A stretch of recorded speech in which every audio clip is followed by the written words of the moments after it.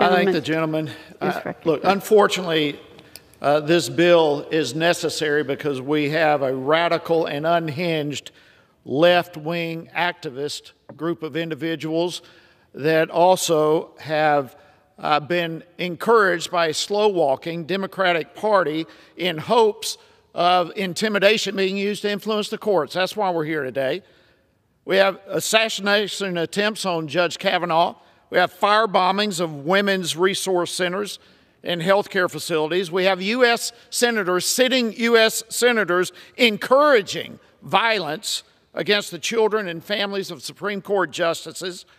And ever since the leak took place some 6 weeks ago, there have been at least 14 coordinated attacks on women's pregnancy care facilities.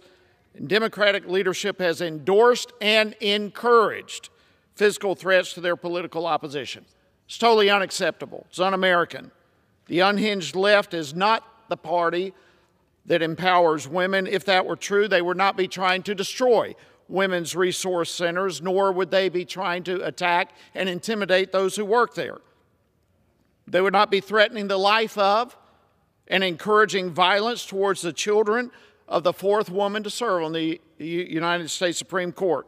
The protests that have been taking place outside the justice's home these past months are unacceptable, and Democratic leadership have refused to condemn the threats of violence.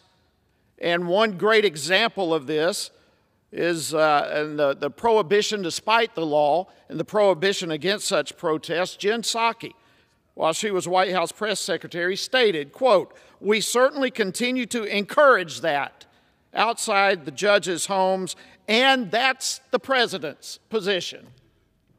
This is the position of the Democratic Party. Intimidation, fear, and now it's getting out of control. It's about time the Democrats are coming to admit it. Time has expired. I encourage my colleagues to support this legislation. Gentleman yields back.